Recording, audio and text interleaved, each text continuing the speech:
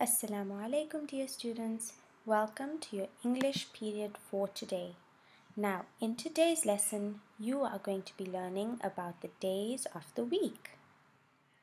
Now, these are your key vocabulary. So, keep this in mind because during this lesson, you can always come back to this slide to help you understand the lesson. Now, let us begin with the words. We have Sunday, Monday, Tuesday, Wednesday, Thursday, Friday, and Saturday. Now, in maths, we learned about the position of things. So, let us see the position of the days. So, Sunday is the first day, Monday is the second day, Tuesday is the third day, Wednesday is the fourth day, Thursday is the fifth day, Friday is the sixth day, and Saturday is the seventh day. So, whenever I ask a question in today's lesson, you can pause the video, you can come back to this slide, and you can find your answer. Now, at the end of today's lesson, you are going to identify the days of the week, which means that you are going to see which day it is. The second thing that you are going to learn is you are going to differentiate between the days of the week, which means that you are going to see the difference between each day. So what can you do on each day? Now, let us get started with the lesson. Today, you are learning about the days of the week. Now, these are your weekdays.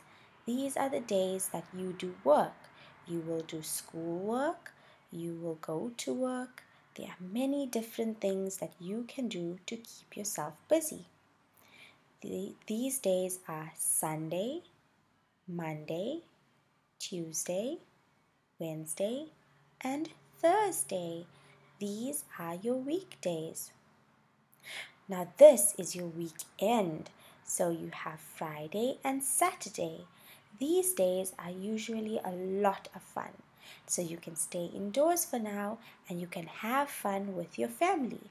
Remember to keep yourself safe. Now, what days come after? So we are going to look at these days of the week and we are going to see what day will come after. So we have Sunday and Thursday. Now, what day comes after Sunday? Remember I said you can pause the video and you can look at your key vocabulary to help you answer these questions. So, what day comes after Sunday? That's right, Monday. Now, what day comes after Thursday? Amazing work. Friday. Good job. Now let us think. I want you to find the day that comes between these 2 days. So the days are Monday and Wednesday. What day comes between Monday and Wednesday?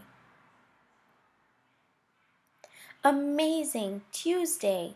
Now what day comes between Thursday and Saturday? Great work! Friday comes between Thursday and Saturday. Now let's see why. So we have Monday, Tuesday, then Wednesday. We will have Thursday, Friday, then Saturday. Great work, learners. Now, what days come before Tuesday and Saturday? So what day comes before Tuesday? Amazing! Monday comes before Tuesday. Now what day comes before Saturday? That's right, good job! Friday. Now remember, Friday and Saturday are a part of your weekend. So good job! Now, these are some challenging questions. What day comes 2 days after Friday? So I want you to pause the video. I want you to look at your key vocabulary and I want you to find the answer. So I don't want you to tell me the day that comes after Friday. I want you to tell me the day that comes 2 days after Friday. That's right, it's Sunday. Amazing work. Now, what day comes 2 days before Wednesday? So you're going to pause the video and go to your key vocabulary to find the answer. What day comes 2 days before Wednesday? Amazing, it's Monday. Good job. Now, what days come between Sunday and Wednesday?